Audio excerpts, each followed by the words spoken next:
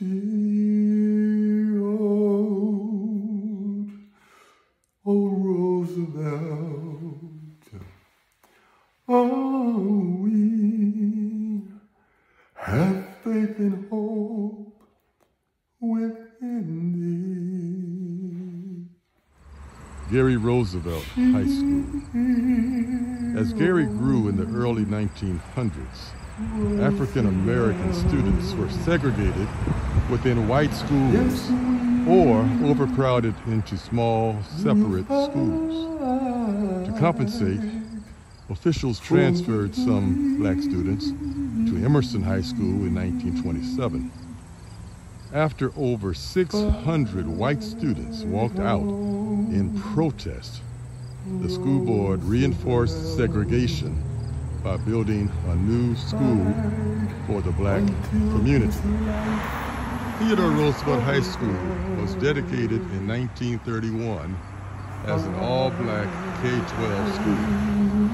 While many community members opposed segregation, they took pride in Roosevelt and strove to make it equal to Gary's white schools.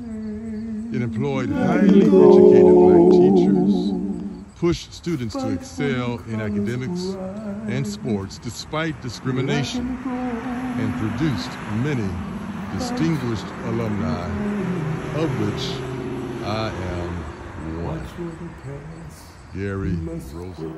For air, may its portal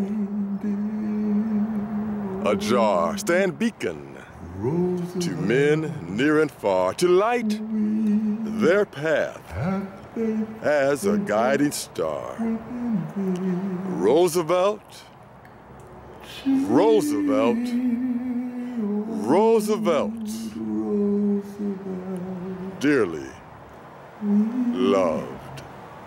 Yes, we will fight for victory, yes.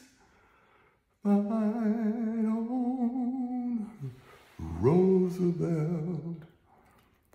Fight until the game is over.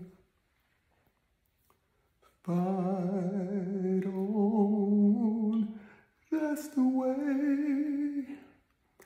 Fight on every day. Fight no matter come what may, and we'll win this game. And Gary Roosevelt, remember the name.